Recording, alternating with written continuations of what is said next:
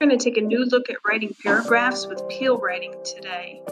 I know that some of you get really frustrated when you're writing, especially when we're writing short responses on reading, and we're going to try to put an end to that.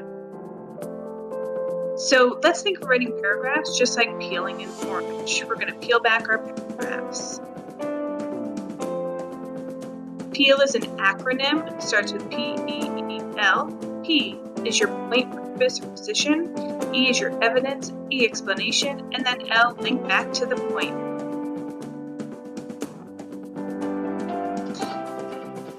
Let's start with the question from the No Guitar Blues. Does Fausto know the difference between right and wrong? Let's look at the evidence. First, let me state my claim, or my point. Fausto knows the difference between right and wrong. That's what I'm going to claim. Now I need to back it up with my evidence. How do I know that?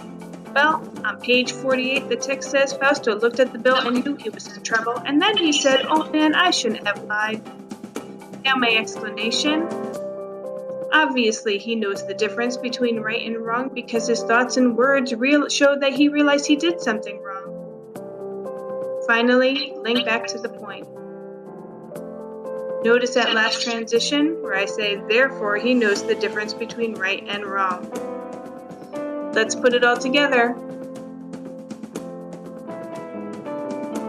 Check for P-E-E-L.